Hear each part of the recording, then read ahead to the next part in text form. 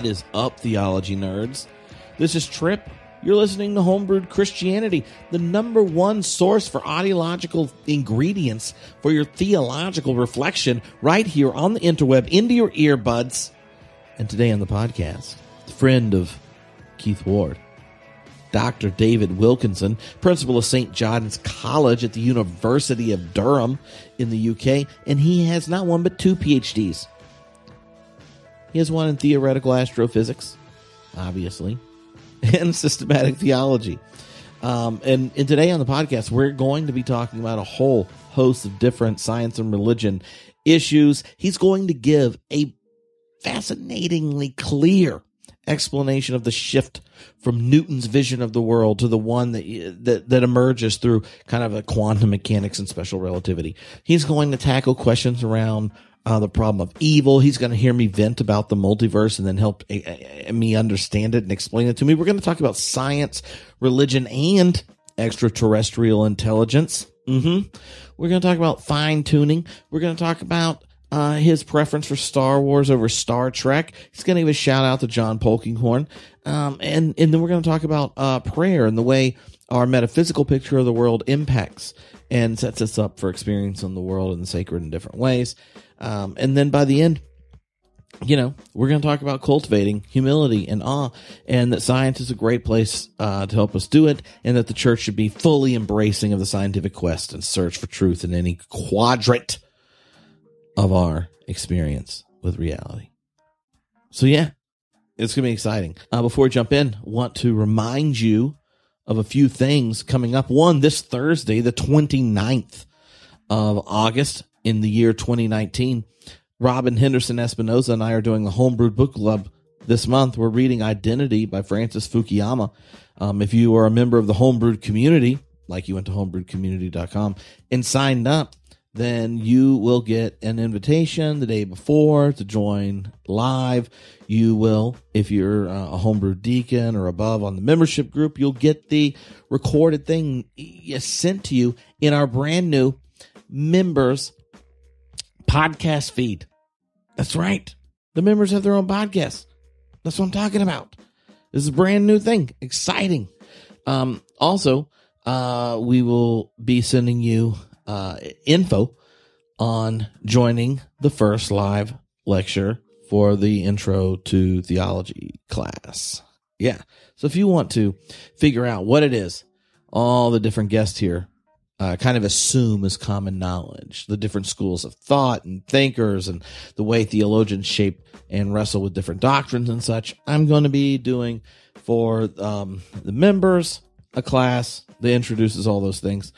So check it out. Go to the Homebrewed community page and join all the cool people who are supporting the podcast and such, like brand new members, people like Everett Reed, Clayton, Christopher, Curtis, Love, Andrew Parsons, Stephen, George, Dion, Blake, Josh, Trey.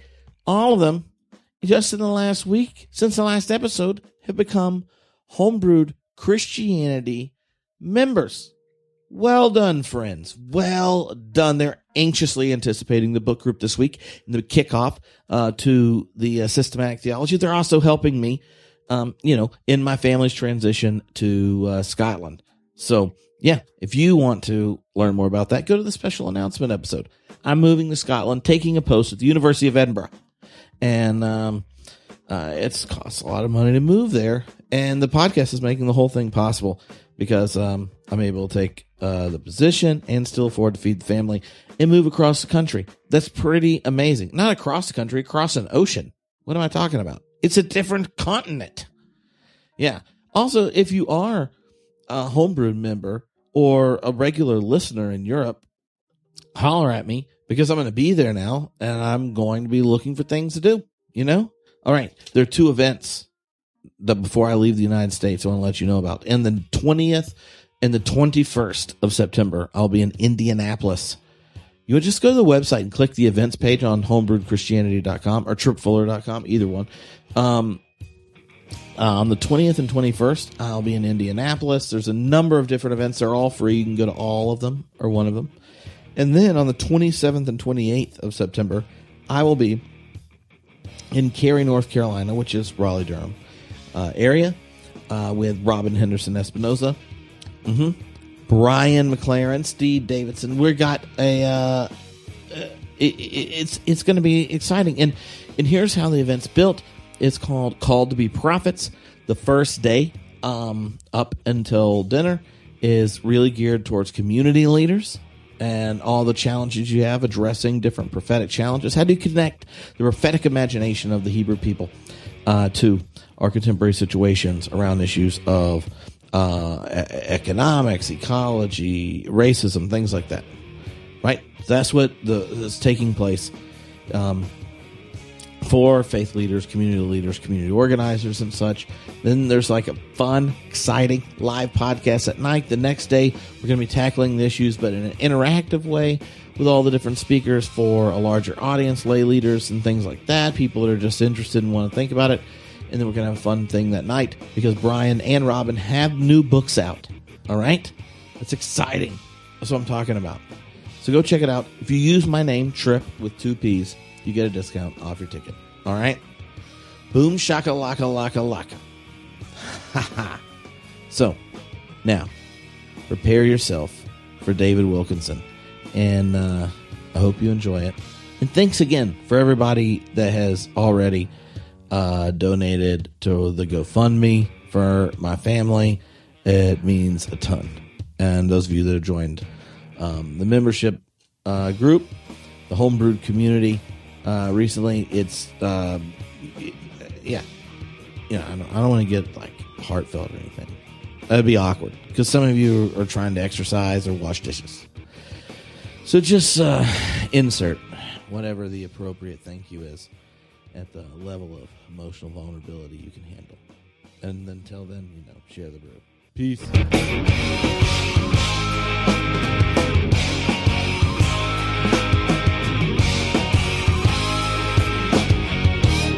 Well, hello, everybody. This is Tripp, and today on the podcast is David Wilkinson, who is a astrophysicist and a theologian. So all the way from St. John's College in Durham. So thank you for hanging out across the internet and across the oceans.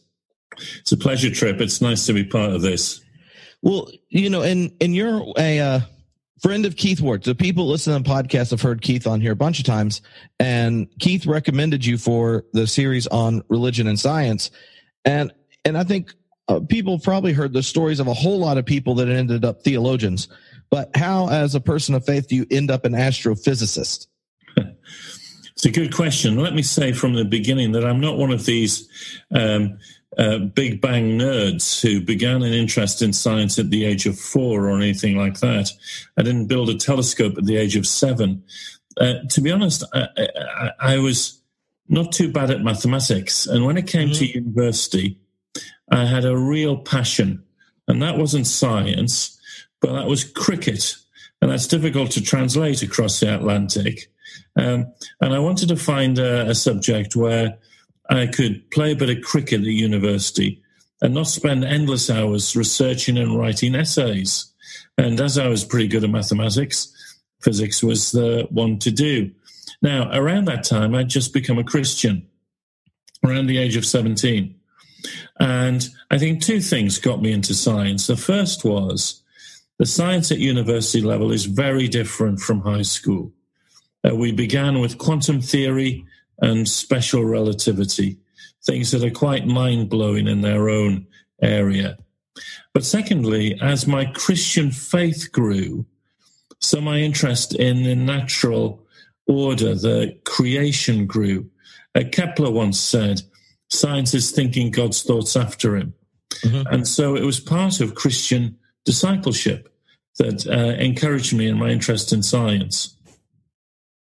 And when you first kind of hear those ideas of like quantum theory, special relativity, stuff like that in the university, what kind of baggage did those ideas have then culturally? Because now when people hear them and they're religious, I've heard almost every weird spiritual phenomena connected to some type of physics. So did those concepts have the kind of cultural woo-woo attached to them at that point? No, not really. And that shows a little bit of my age. This was early in the 80s.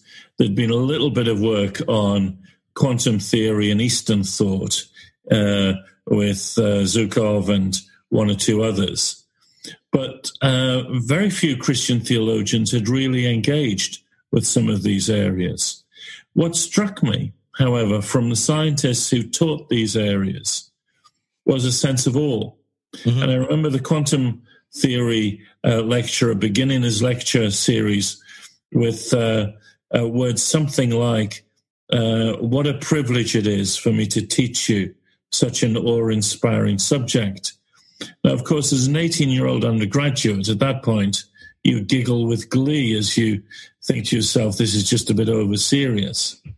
But as time went on, there was this sense of these are strange but absolutely fascinating scientific discoveries.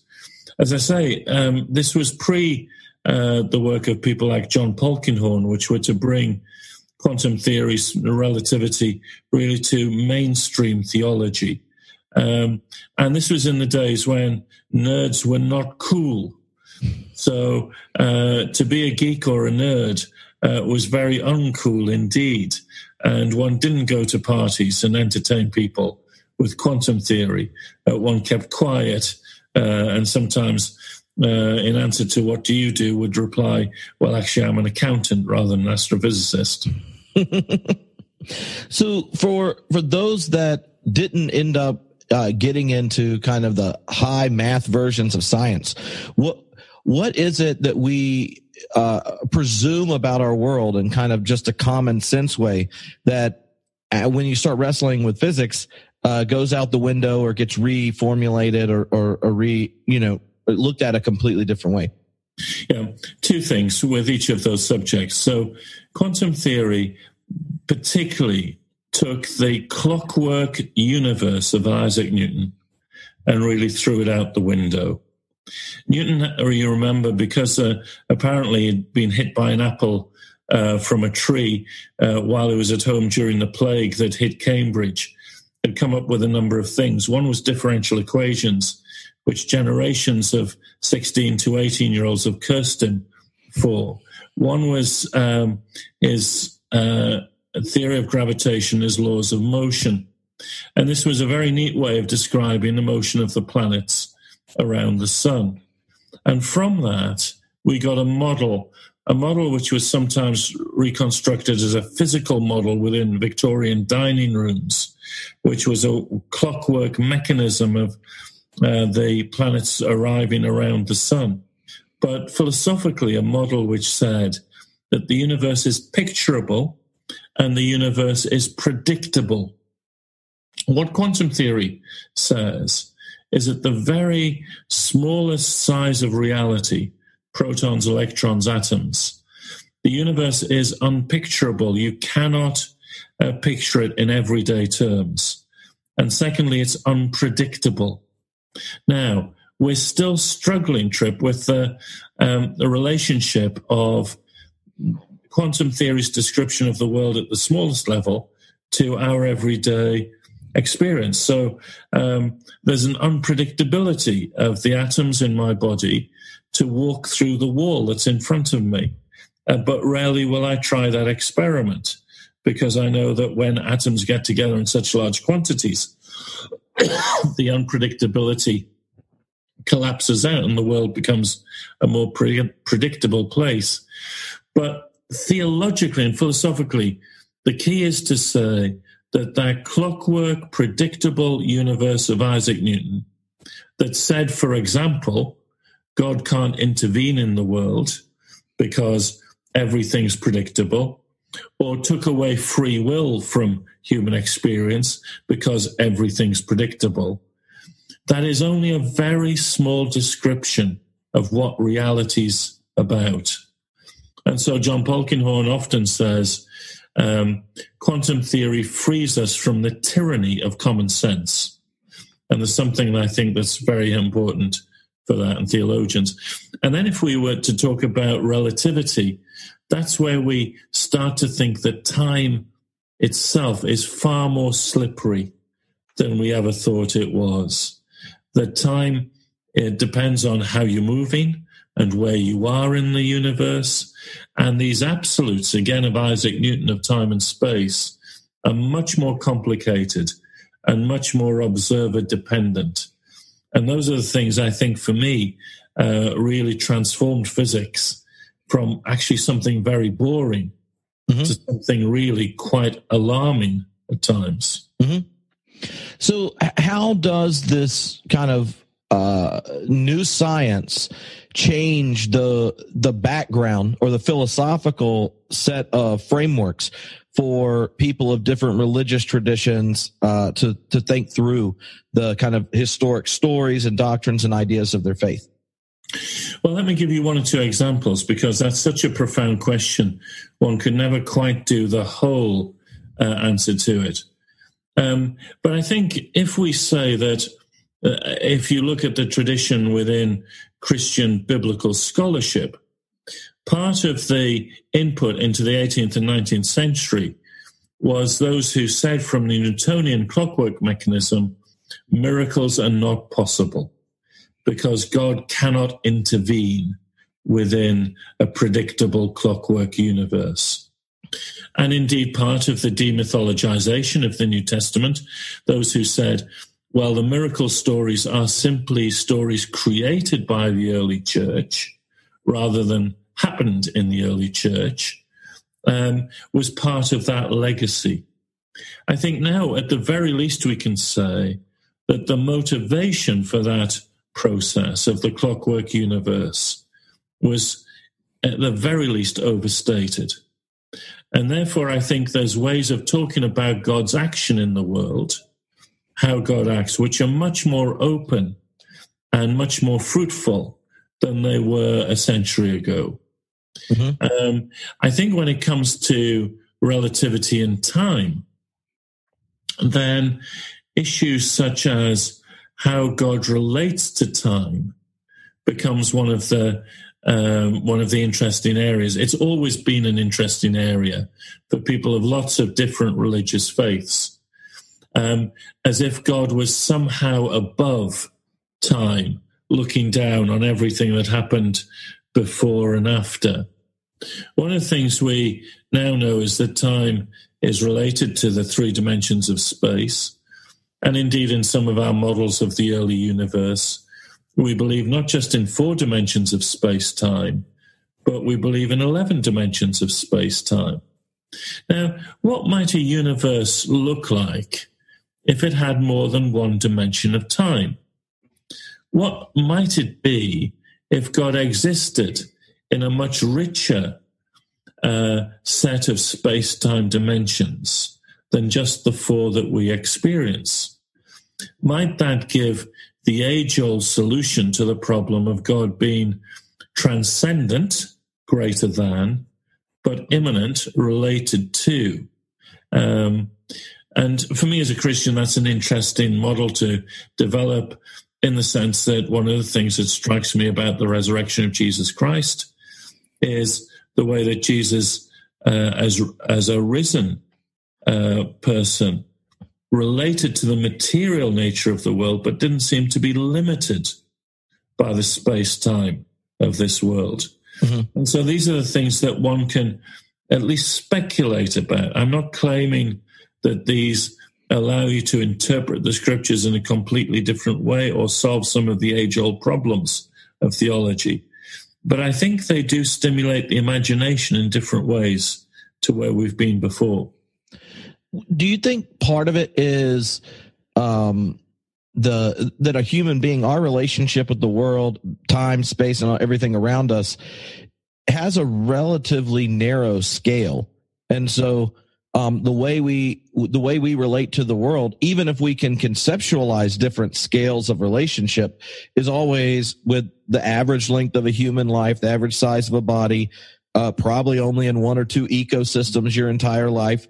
And then the whole way you interpret that narrow scale is with the language and stories of the tradition and culture and things you're born into.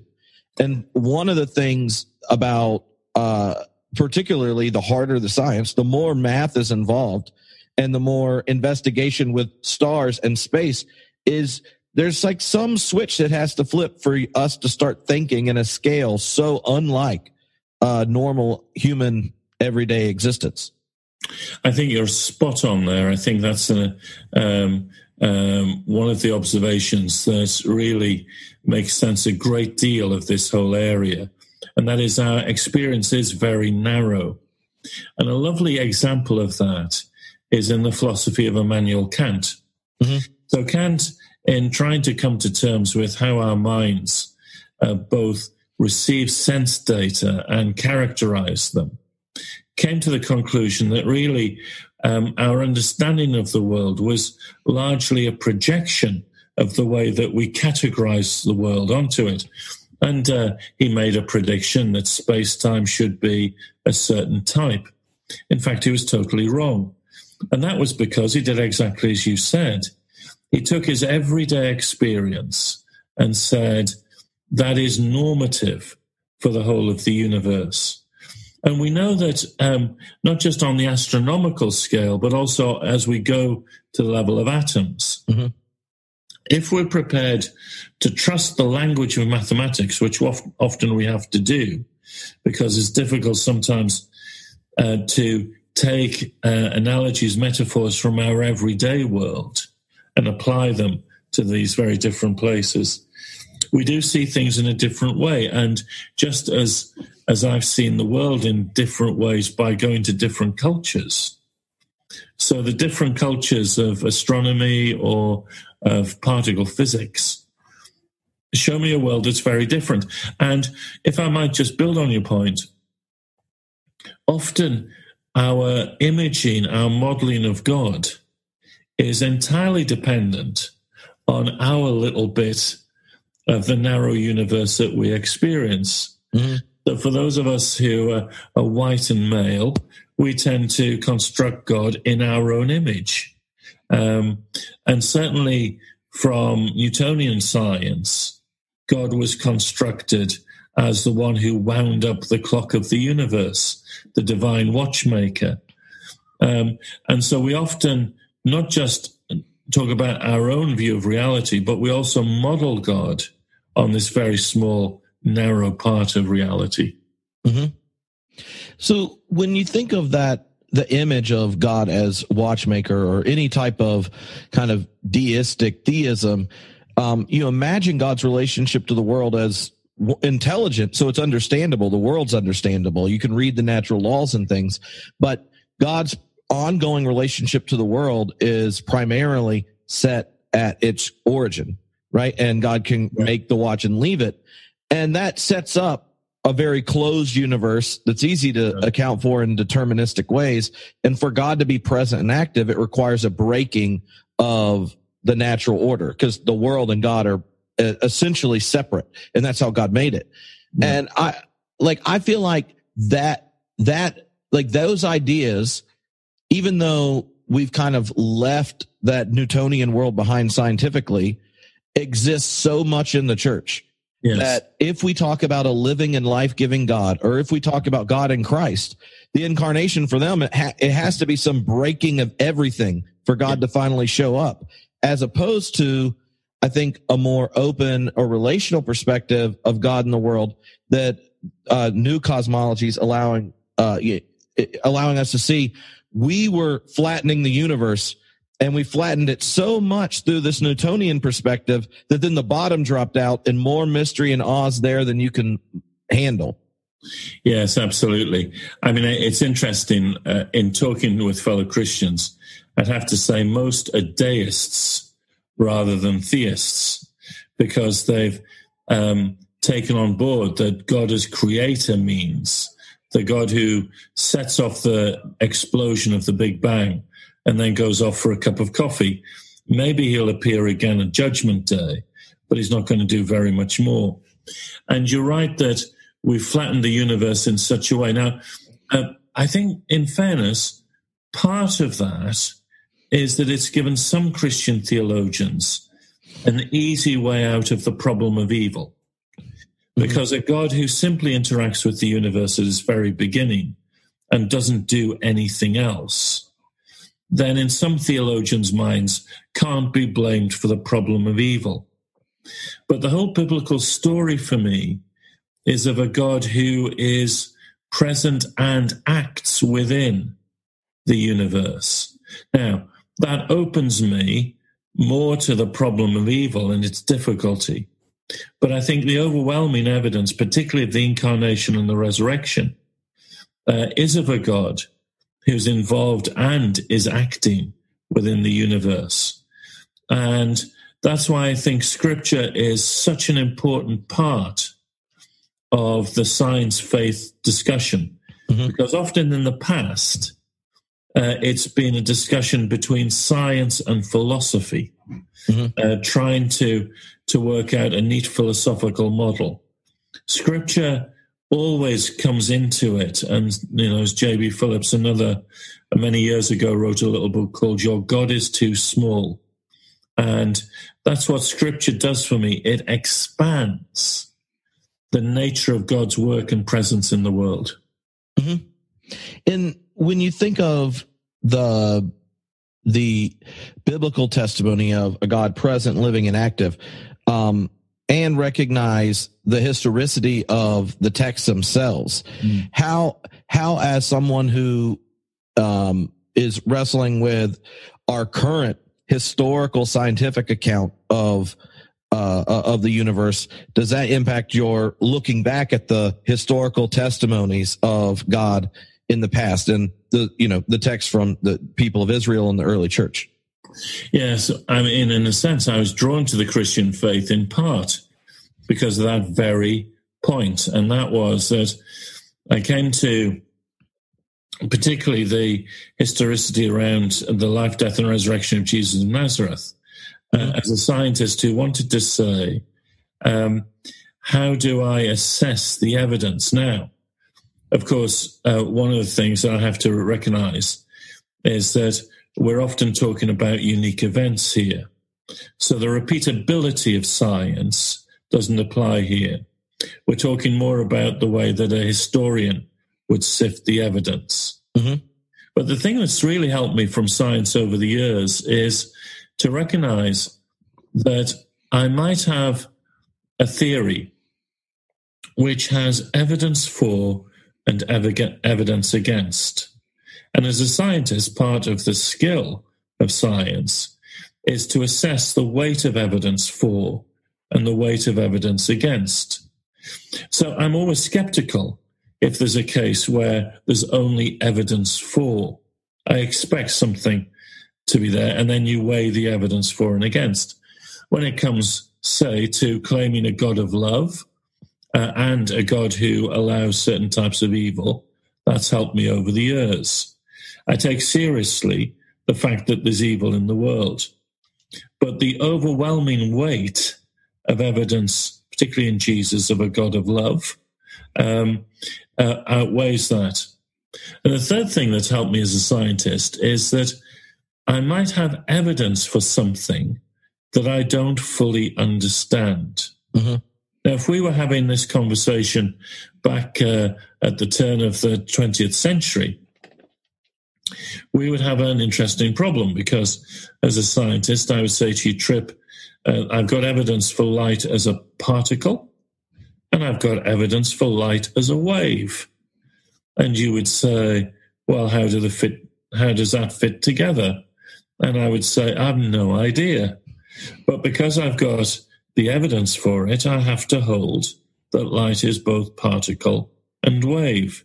Now, 20 years later, in the 1920s, Paul Dirac, in a theory called quantum electrodynamics, came along and helped me out to understand how light was both particle and wave. But before that, I simply had to say, I don't understand, but on the basis of the evidence, that's what I hold. So when it comes to the resurrection of Jesus, I can't, as a scientist, explain the resurrection of Jesus. But what I can do is look at the evidence for it and against it, and I can be convinced that something that, even though I can't fully explain it, is something that happened. And so in those ways, it's helped me a little bit with how to look at history. Mm-hmm. And I imagine, like, as someone invested scientifically, just the kind of bigger cosmology you have in the back of your mind impacts how you interpret evidence for and against things, right? Like, yes, it does.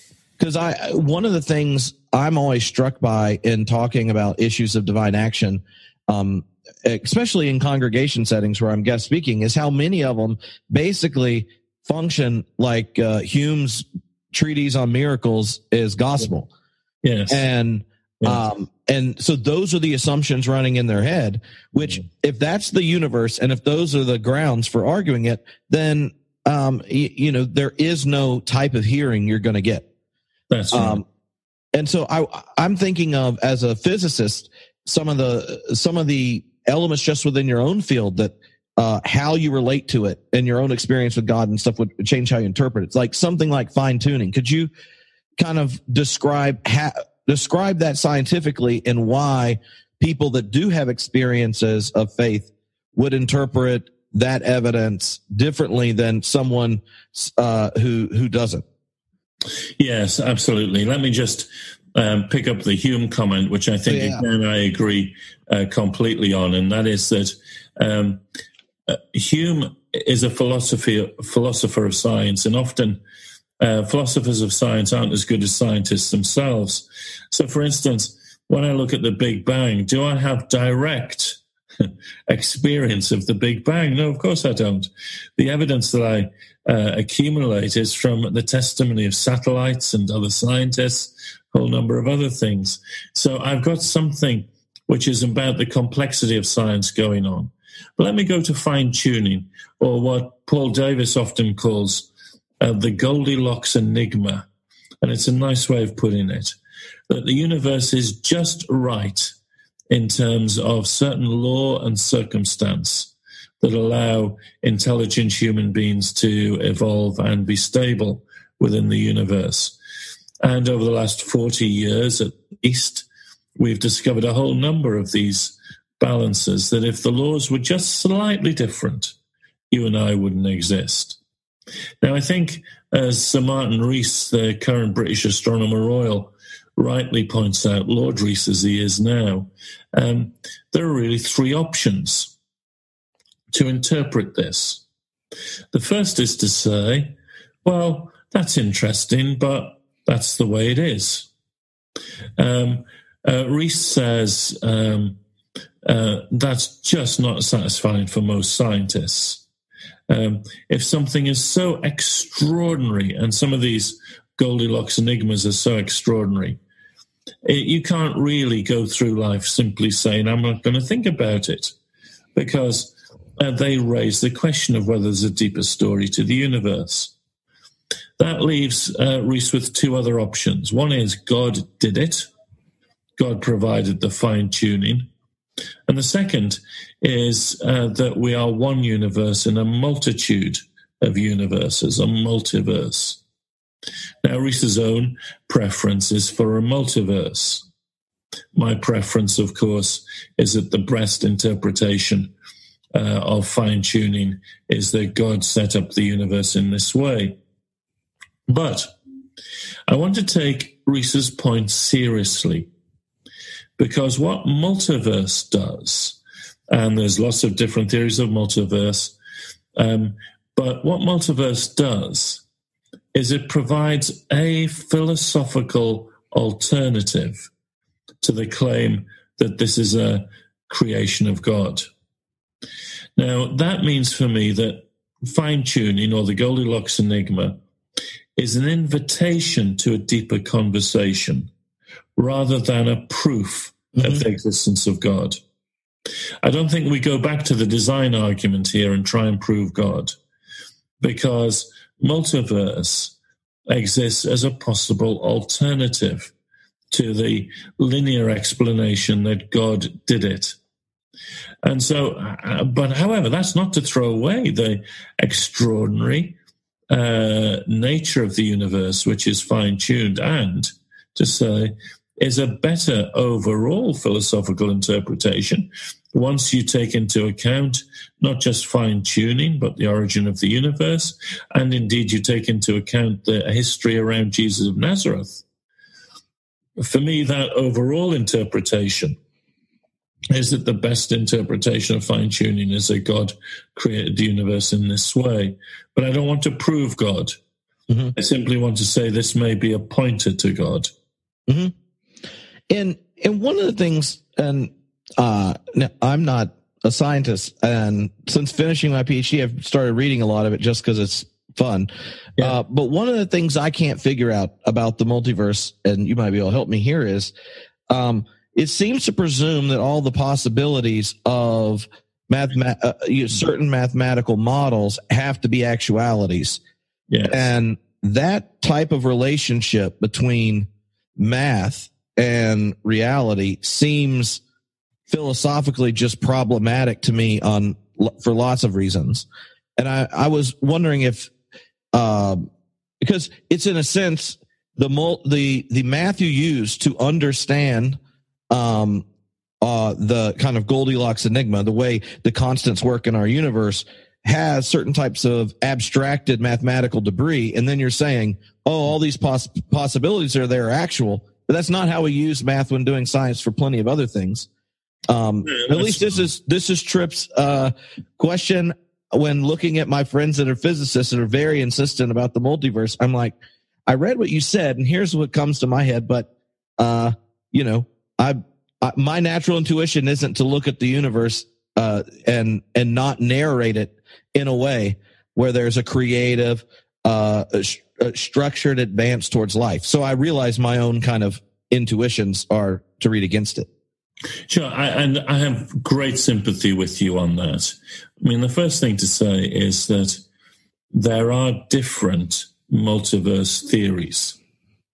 So a theory which says that our universe is one bubble universe amongst many, which are expanding, and just because our universe has the right constants in it, it expands to a point where life is possible, does not say that there are an infinite number of universes. And I think there's, philosophically, as you rightly say, there is a problem with saying that not every possibility is actualized. However, there is a second interpretation, which is an interpretation which comes from quantum mechanics. And that is the interpretation of Hugh Everett III, who said that every quantum event which has different probabilities is fulfilled in different universes. Mm-hmm. And the universe bifurcates at that point. Now, the trouble is that as you and I talk, the very technology by which we're talking is creating millions, billions, billions, billions, billions of quantum events. If ever it is right and every possibility is fulfilled, then, it's not exactly Occam's razor, to be honest.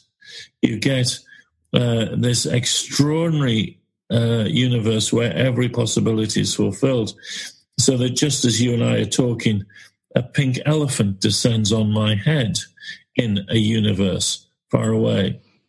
And I just don't think that that's helpful. Now, this is where Christian theology, I think, does become helpful. Because certainly when Christian theologians began to talk about the size of the universe and other worlds, what they said was, not every possibility is fulfilled. They said, it's God's action that actualizes certain possibilities. And so we have a finite universe by the nature of God's self-expression of creativity. Mm-hmm. And I think although we might use some of the mathematics of infinity and all the rest of it to do some of our equations, I much prefer that the universe doesn't realize every possibility, or I think the consequences are just beyond any reason for believing it. Mm-hmm. So when you hear contemporary debates around creation, and not like the doctrine of creation, but like scientific debates, like Lawrence Krauss' book on creation out of nothing, to kind of at least Big Bang cosmology not being completely dominant. How do you describe what's going on when philosophers debate the origins of our particular space-time and that relationship to what, as a theologian, you talk about when we say God is creator? Yes. Famously, Stephen Hawking in The Grand Design says philosophy is dead in talking about such things, and I wouldn't go that far. What does frustrate me, I have to say, about certain philosophers is their lack of specific knowledge of the fundamental physics. And this becomes important in discussions about the origin of time or space. So, for example, the cosmological argument in temporal form, long used by philosophers, which is basically there's cause and effect in the universe, and the universe is an effect. What is the cause? There must be God in this long temporal sequence back. I think Hawking's view that the universe simply appears spontaneously as a quantum event just buries that in the mud. I think then you can come back with a cosmological argument which is much more helpful, which is where do the laws of physics themselves come from that provides quantum theory. So in many ways, I welcome the physics in order to correct the inadequate philosophy or theology. This is where I think I'm thankful for Professor Hawking and others for pushing these arguments in a way that sometimes in the past philosophers and theologians haven't done. I think we also have a problem with a number of philosophers who are scientific illiterate and a number of scientists who are philosophically illiterate. And part of some of the things that one or two of us are attempting to do in projects that we're involved in today is to try and help a little more dialogue go on so that philosophers and theologians and physicists can actually understand the language that we talk about. And that's not easy. So certain schools of philosophy will say that quarks don't exist. They're just figments of our construction of the universe. Now, say that to a typical physicist who's spent their lives modeling how quarks make up protons and neutrons and firing protons against each other and electrons through protons and all the rest of it, and look at the scattering. Now, we might want to talk a bit more about reality, but that's not the best thing to say to a physicist. I think part of what we need to do is to take each other's languages seriously and to understand them on their own terms. And that's where I think we've got quite a bit more work to do. Mm-hmm. So as someone who is also a minister in the church, where are the places you see faith not taken seriously in the academy? Because I think that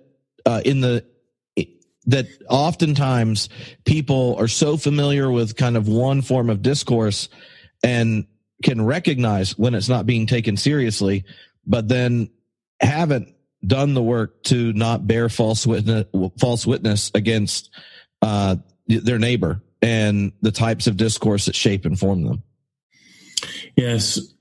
I think in terms of my situation here on this side of the Atlantic, the question is slightly different.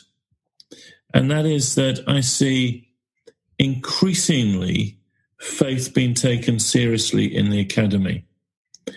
I think we went through a phase in British academies where the wave of secularization rather overtook the discussion of faith in the public square.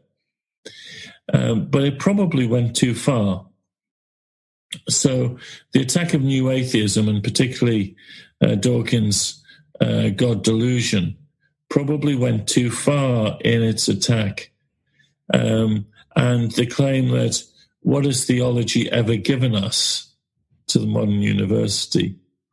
Well, I think now with some careful work by historians, we now know, for example, that it was Christian theology that laid the foundations for much of modern science. Mm-hmm. It was Christian theology that laid the foundations for much of English law. You can't really understand Shakespeare without some biblical and faith literacy. And certainly as we've begun to see that atheism has not simply taken faith out of human geography or anthropology or sociology, that we now are dealing with faith as a major geopolitical force for both good and evil. Mm-hmm. I find the academy again wanting to take faith seriously.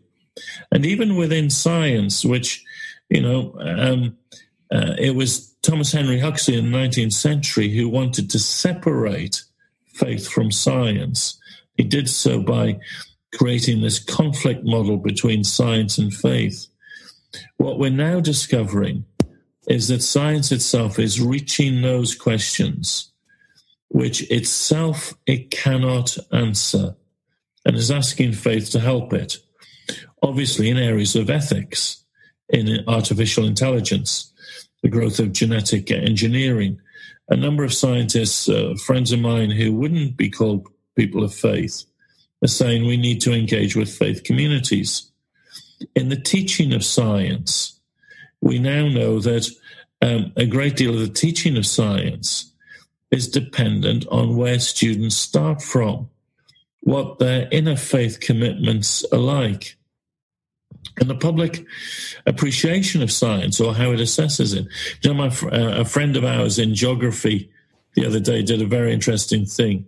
He asked, why are people skeptical about scientific advances? And he took nanotechnology, and he took a number of focus groups where he asked the question, are you fearful of nanotechnology taking over the world?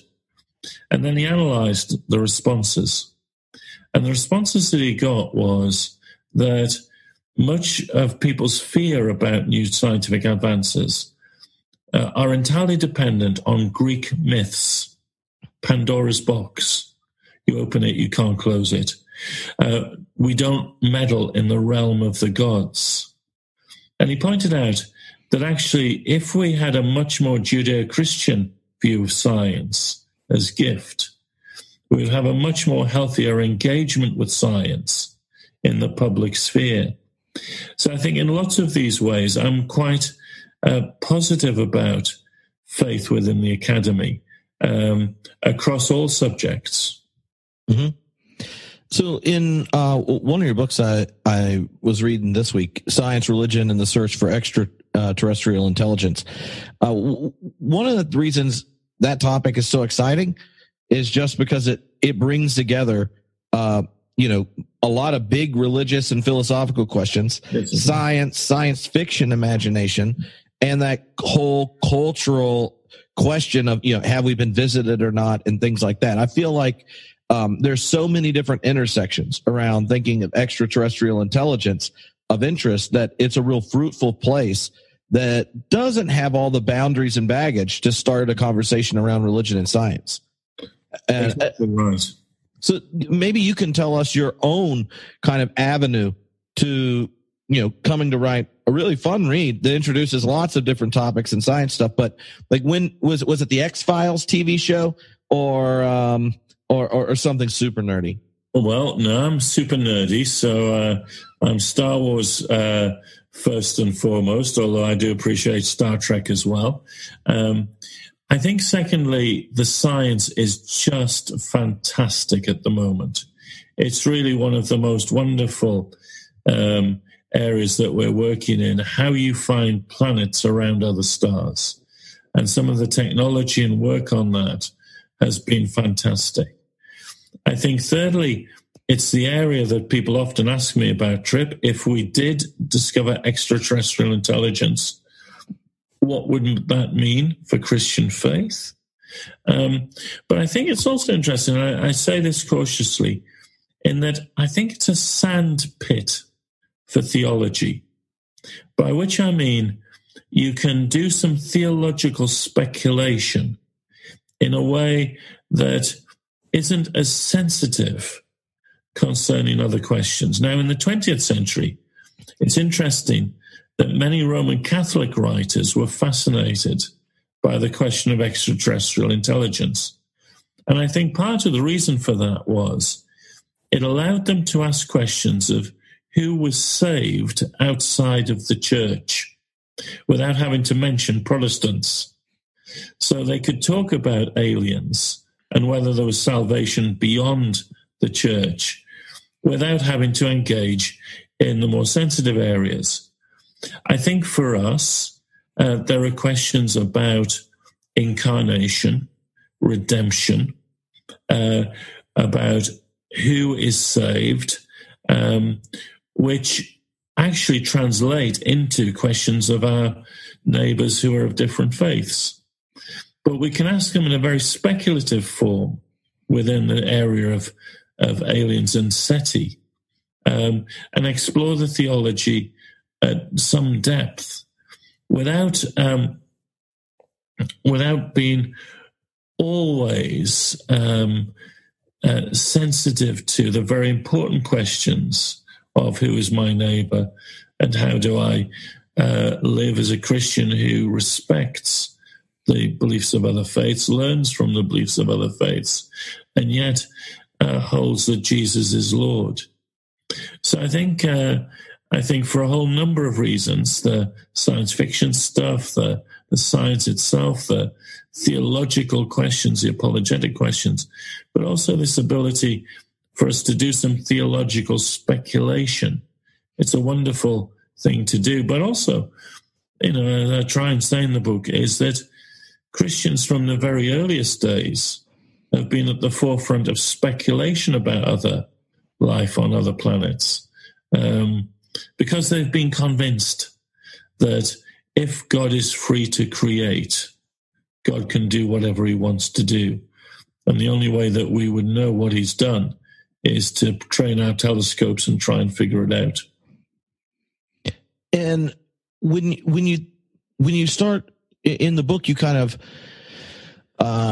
give an overview of the scientific journey to questing for other life. Like, how would you kind of outline the progress we've made at becoming more confident or more optimistic that there is extraterrestrial intelligence?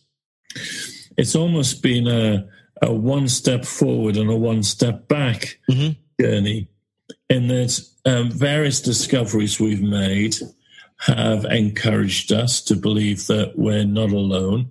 The size of the universe, for example, the fact that probably 60 or 70% of stars have their own planetary systems, the fact that we're discovering planets around other stars that are about the right temperature for life to develop. All of those things have pushed us towards optimism. But at the same time, what we've discovered through biology particularly is that in order to develop intelligent, self-conscious beings, the environment has to be just right for that to happen. And so as I talk to physicists, they're very keen on extraterrestrial intelligence. When I talk to biologists, they're more skeptical about intelligence in other places. So I think it's an area of science where you have competing scientific arguments, and I think part of what the general public needs to know and what theologians need to develop is a sense of how you weigh the evidence. So there is no absolute answer at the moment. You've got to weigh the evidence that you have and come to some kind of conclusion. And for what it's worth, for me at the moment, the evidence is that we're probably alone as intelligent life in this galaxy. And that's not to say that there might be lots of bacteria out there. Mm-hmm. Trouble is, that's not very interesting for Star Trek fans to simply go and discover even more bacteria. But there might be intelligent life in other galaxies. But from that point of view, that's also got a challenge because communication is a real difficulty with other galaxies. It could be a very long conversation of us waiting for a response to some of our questions. Mm-hmm. Well, the speed of light really does it is. buffer that conversation. Yeah. It's worse than dial-up internet. Absolutely. So how much of the debate, and you talk about in the book about how the theories around the origin of life itself and the trajectories of a biological evolution. So, and I think that's an important thing to get because, we have a lot of access to how that trajectory and the evolution of life and thing has worked on our own planet, but it's not like we have multiple petri dishes to go check out.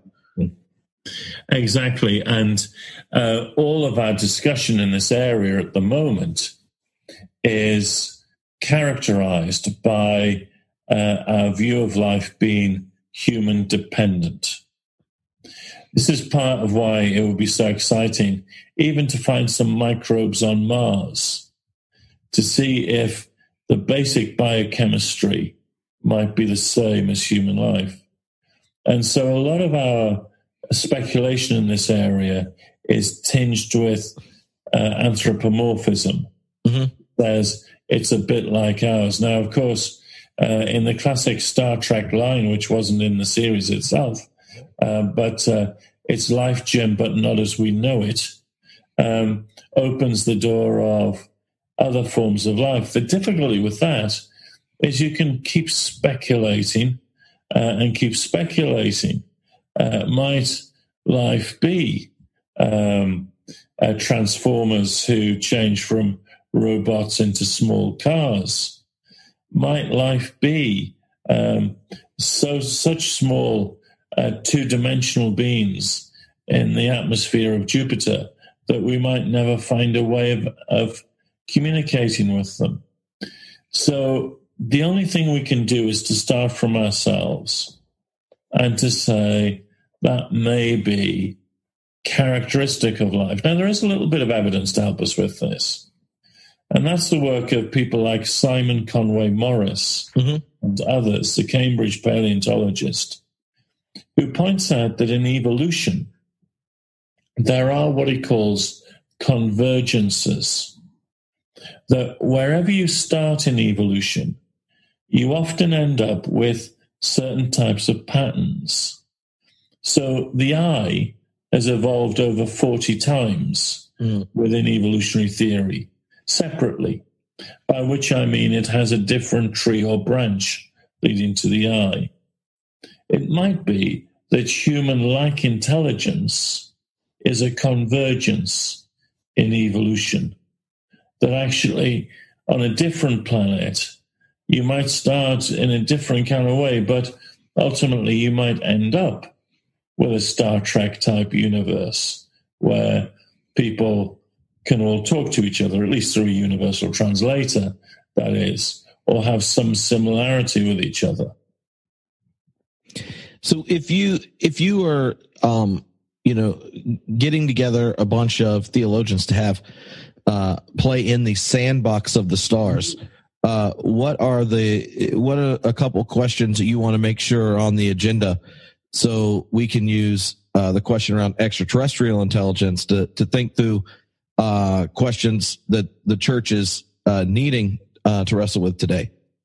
Yes, this is a very good question. And I think the number one question would be, what is the nature and the universality of the Jesus event? So, particularly the nature of the redemptive work of the cross. How does that relate to the rest of the universe? Not just in terms of aliens, but indeed the whole of the created order. So is it the case that the crucifixion of Jesus is a once-for-all event for the whole universe? Mm-hmm. The consequence of which, unfortunately, is that Christians then have to become cosmic missionaries, taking the gospel to the ends of the universe, and that's a very long journey. Or is it the case that incarnation and redemption happens on different planets with little green women and little green men in a form appropriate to them? So the concept of multiple incarnations.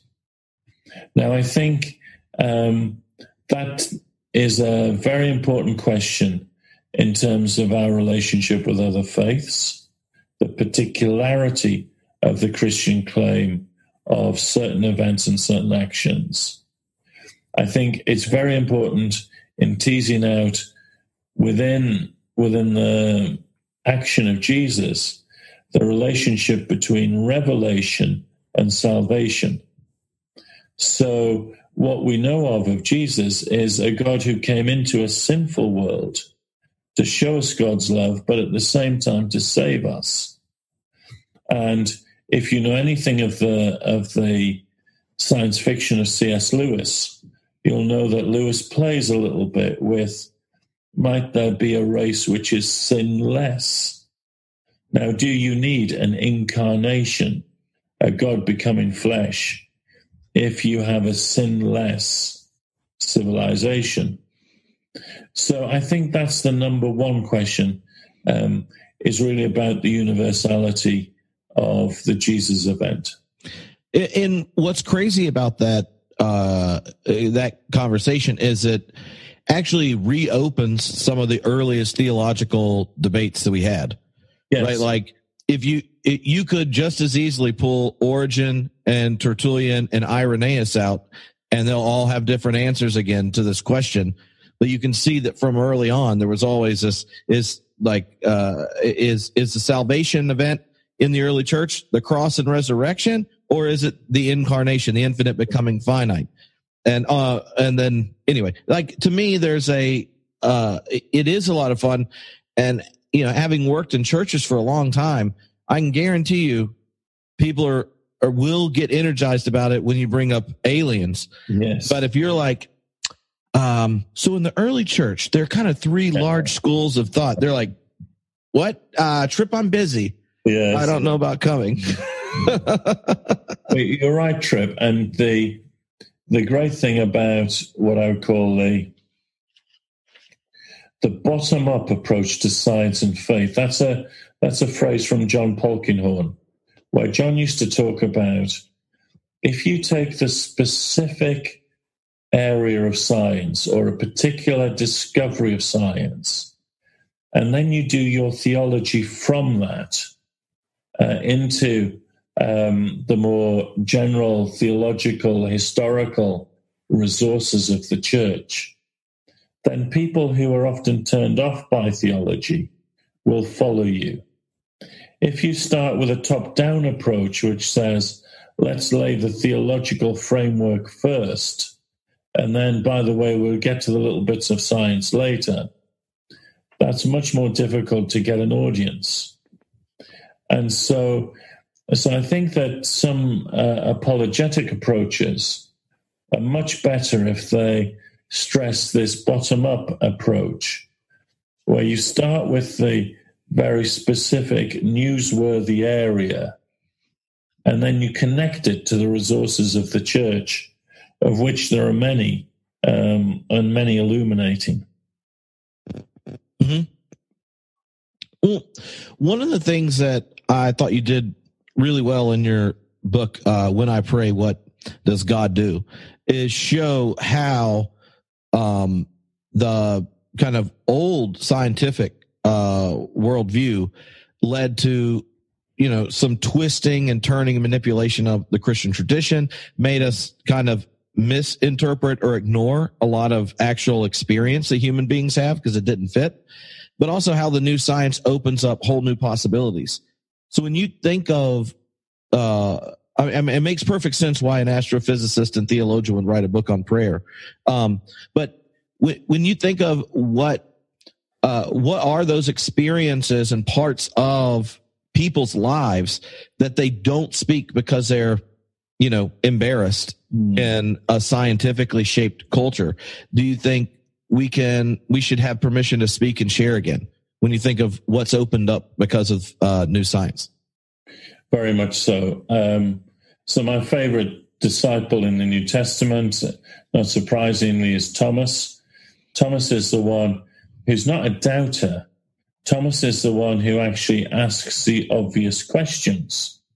And I think too many churches and fellowships have closed down, first of all, the asking of the obvious questions. And when it's linked to science, that operates with two other things. The first is that often we've not affirmed the place of the scientist within the local congregation. So we've not welcomed the scientist and said, your discipleship, your thinking, your questioning is helpful for the rest of us. We've often feared science, and we've often worried about scientists, and we've given this implicit kind of view that science is somehow evil and we shouldn't get involved in it.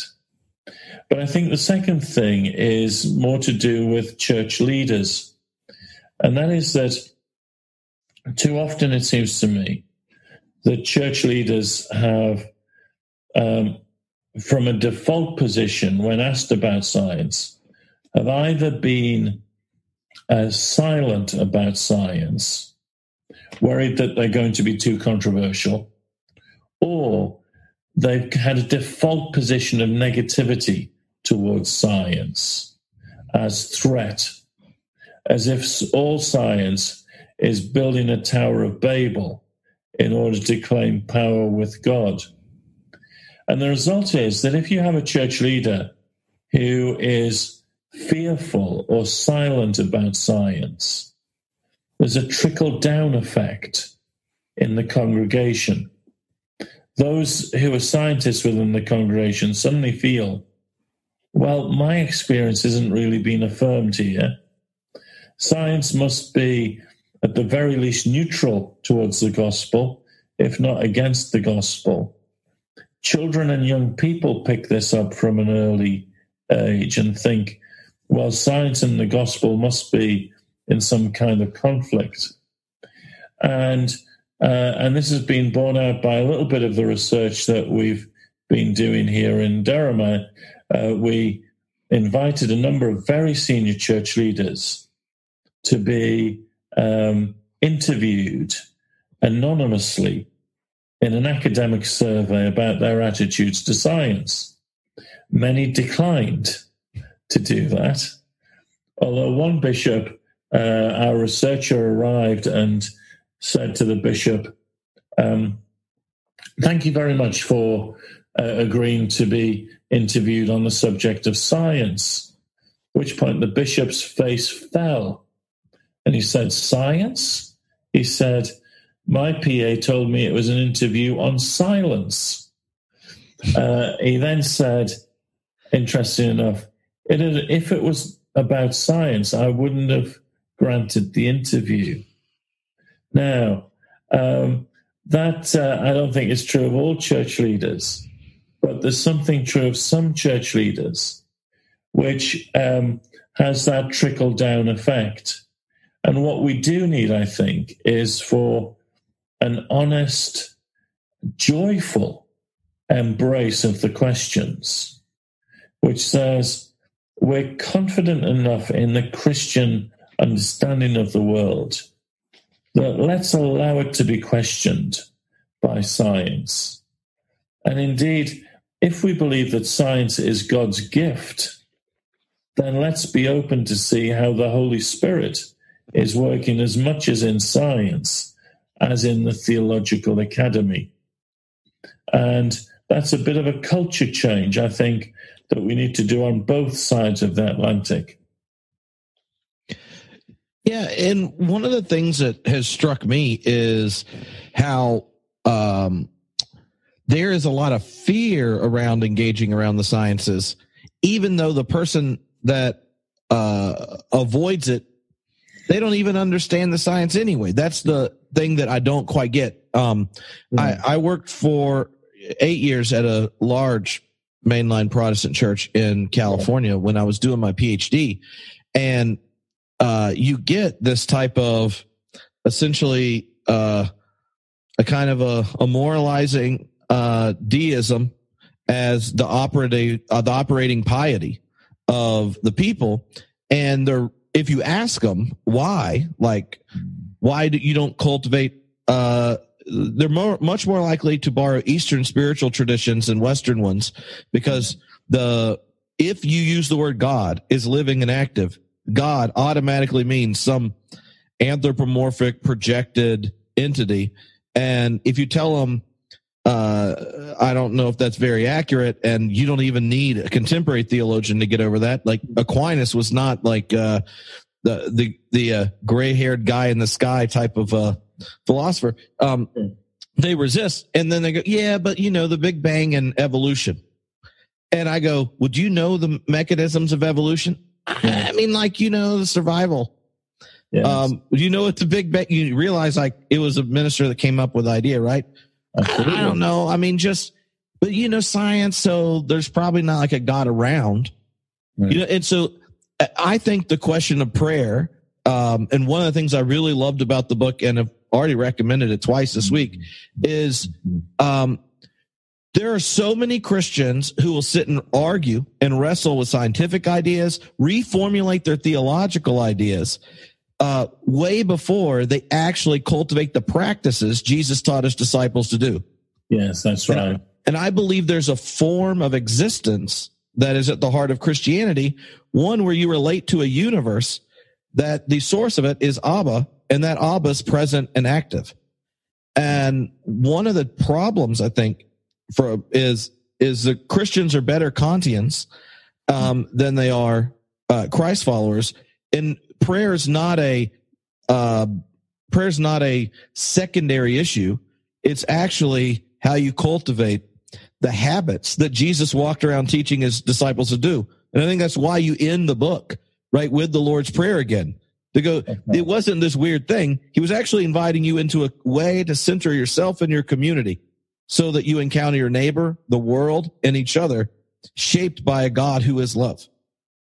I think that's right. And I think in my own very limited pastoral experience, those Christians who find themselves most plagued with difficulties in terms of intellectual figuring it out are often those Christians who don't practice the basics of prayer, of Bible reading, of fellowship with fellow Christians, of talking to others about their faith. And often it's an organic relationship between that kind of rhythm to life, while then being able to ask questions. Now, I think, Tripp, if I may say, there's another way to look at it, which is the opposite way. And that is when within churches, we're not honest about some of the issues with prayer or Bible reading or witness. So the church, for instance, will pray for someone and with great hallelujahs will announce their healing.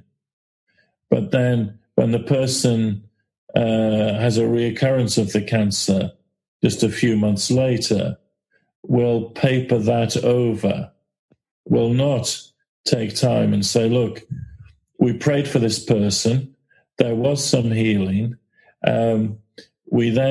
this person got ill again. Can we at least talk about this? Now, there's no easy answer to a question like that, but often churches don't give the space simply to talk about it, to name, as we would say, the elephant in the room, which is, why did God seem to respond first time round, but then not lasting? And I think that openness of a congregation or the openness of a church leader or leadership team to engage at the level of, I'm going to continue to pray, but that doesn't mean that I can't have questions about it, is really important. And as I try and argue in the book, I think ultimately prayer is motivated by your understanding of God. If you have a corrupted view of God for whatever reason, your prayer life will eventually dry up. If you believe in the God who's represented in Scripture, in all of God's complexity, in all of God's action, then I think prayer is renewed. Yes, thank you. That's what I tried to say in the book, but you summarized it very well. Well, I think that it gets at, or prayer kind of gets at, one of the challenges in a, like Charles Taylor gives a description of a secular age where the belief in God isn't required to have a full life, but also it's one, and then there's like a million expressions of what that looks like, is that there's a certain Protestants thought we handled doubts, questions, and challenges at an intellectual level, and didn't realize how shaped we are by just the cultural consciousness that's existing around religion and spirituality. And so you can have philosophers, scientists, theologians wrestling with all sorts of ideas and coming up with creative ways of articulating a religious tradition. But when the actual habits and patterns of your life are built around a type of reductive materialism, yes. Your values are shaped by a nation state and consumerism. Yes. And those dreams and those narratives motivate our souls, and the religious narratives are simply there to form us into kind of good citizens and good employees. Then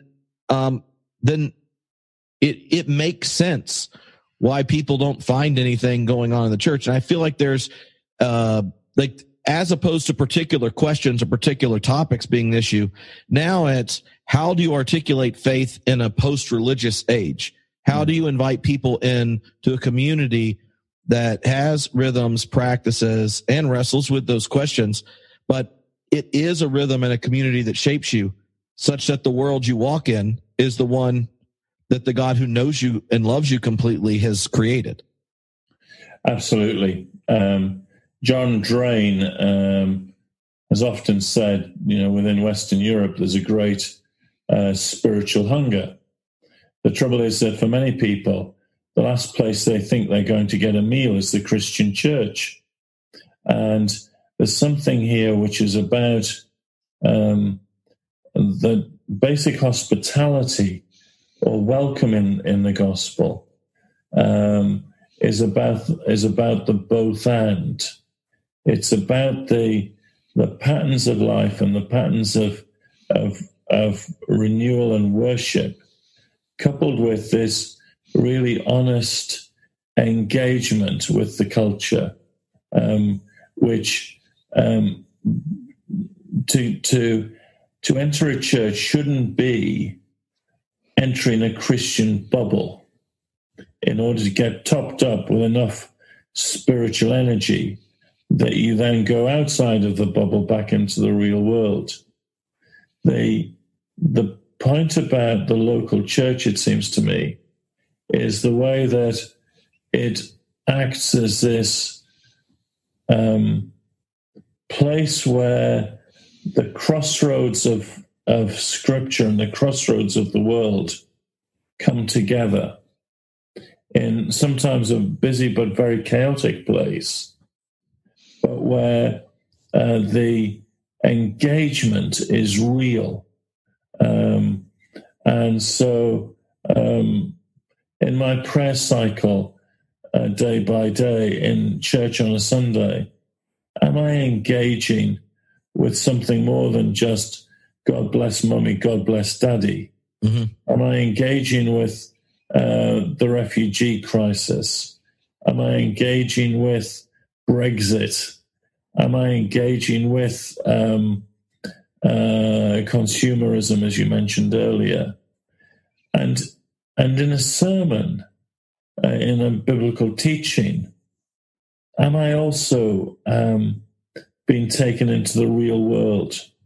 I remember after 9/11, here in the UK, we shared the grief and the shock that you did in the States. And for a couple of days during the week, although I worked in a theological college, I talked with colleagues about 9/11 and what had happened. On Sunday morning in my local church, what I wanted to do was have the opportunity to put before God, in the normal ways of prayer and Bible study and fellowship, my grief and my shock at 9/11. And the preacher that morning, an ordained person, said, let's be silent for a moment as we remember the victims of 9/11. And then he said, now that we've done that, let's turn to worship. And for the rest of the hour, nothing was said at all. Now that for me takes away the lifeblood of prayer and of engagement with the Scripture. So, yes, I agree completely, Tripp. So the last question I have is one that I'm real intrigued by, is in your work in the sciences, when you interact with someone who didn't grow up in a religious home, is interested in how you hold those two identities, or is interested in learning about the faith that animates and inspires your work, where is a helpful or positive place to begin when their predisposition may be just shocked and unbelief that you're both an astrophysicist and a theologian? I think, interesting enough to begin with, many of my fellow peers at the level of research are not as shocked as most people think they should be. Mm-hmm. There's a great deal more openness within astrophysics to, if not formalized belief, certainly belief in its highest spiritual power than is often represented in the press. But I think two answers to the question. The first is that I do think that there are some common questions where there's an immediate kind of sharing of the ground. So why are the laws of physics so beautiful, intelligible, is one of the areas that many of my friends who aren't Christians will have honest questions about. We talked earlier about the Goldilocks enigma. I think that's another area. I think a sense of awe at the universe, a very emotional response, is something there.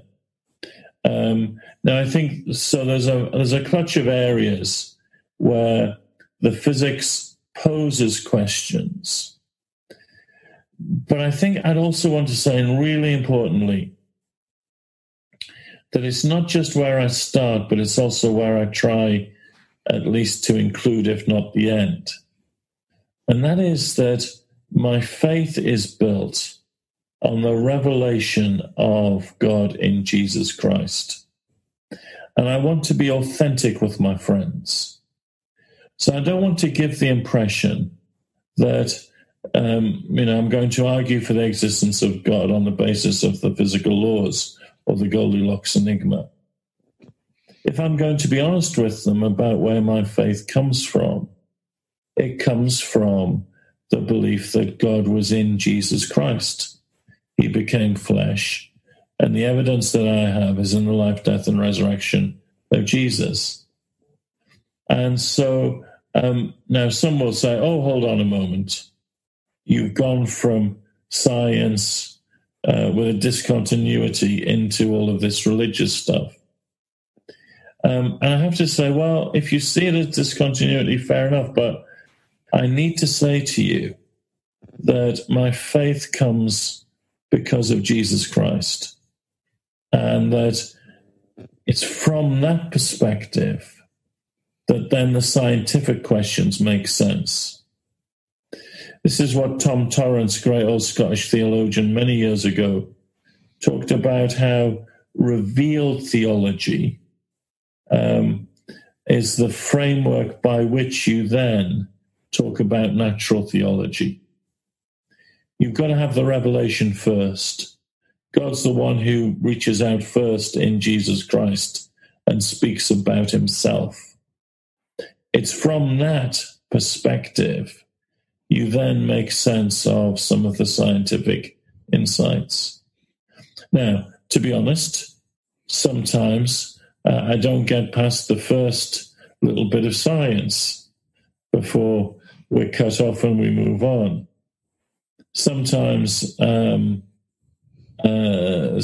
we do. I was speaking to a very eminent neuroscientist who'd written much on the theology of the mind and how religion was probably a construct of evolutionary theory. And this person said to me, what do you think of my work?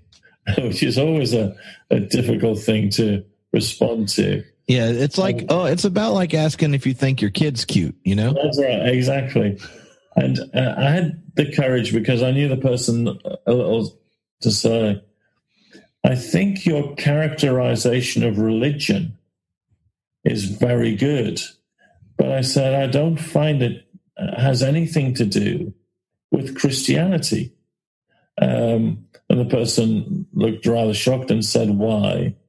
And I said, because you don't deal with this sense that Christianity, like many other world faiths, makes a claim to be a revealed religion.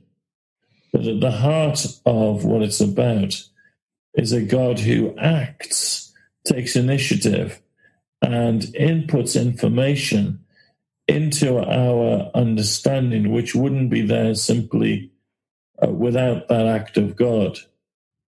And that's where I think I try and be as authentic as I can. What I don't think we should be as Christians is to simply water everything down to a common denominator, where we say, well, actually, what you believe is exactly what I believe if we throw away this and this and this. Because I don't think true relationship comes through that. I think true relationship comes when we're real about our differences and we're honest about our differences. And I encounter my Jewish friend or my Muslim friend or my Sikh friend entirely from their perspective. And they encounter me entirely from my perspective. Mm-hmm. I think that's extremely helpful. I really, really appreciate it. I've had so much fun talking to you. I'm interested if there's anything else you want to mention, or a lot of times people love to hear where guests, what are 3 books that have really shaped your own life and thought that you like to recommend or give as gifts. Well, I certainly, Tripp, I've enjoyed this immensely. Thank you for your perceptiveness of questions. And, we've done probably a long time, haven't we? Nearly an hour and a half, and it could have gone on. I'm fascinated by your story, and I'll follow it up a little bit more. This is a really important ministry, it seems to me. So thank you for doing it. I'm very happy if you want to talk again, or that's a very interesting question. The first was a book by an Anglican evangelist called David Watson called Discipleship. It was a book that I read immediately after having become a Christian, and was a book about it was from an evangelical perspective, but with a broad ecumenical horizon on the nature of discipleship in community, in some of the basics that we've talked about. The second book was a book by a Methodist theologian, a British Methodist theologian called Donald English, little known beyond the Methodist stable. But it was his commentary on Mark's Gospel in the IVP series, The Bible Speaks Today. And it was one of the first encounters with really relevant biblical exposition that I come across. And that really gave me a sort of grounding or love for Scripture. The third book was inevitably C.S. Lewis and Mere Christianity, and the ability to make those connections between Christian faith and the world. So those were the books. The science faith issues happen more in terms of talking to scientists who were Christians than the books that they had written. Mm-hmm. So before I started reading those books, it was the symbol that someone could be a scientist and a Christian that had such a powerful effect on me. Mm-hmm. Awesome. Is that okay? Oh, yeah. It was so much fun. Let's talk again. Well, if you find yourself in England, drop me a line and come and see us in Durham. You'd be very welcome. Oh, that would be great. Great. Take care now. Okay. Thank you. Bye-bye. Bye.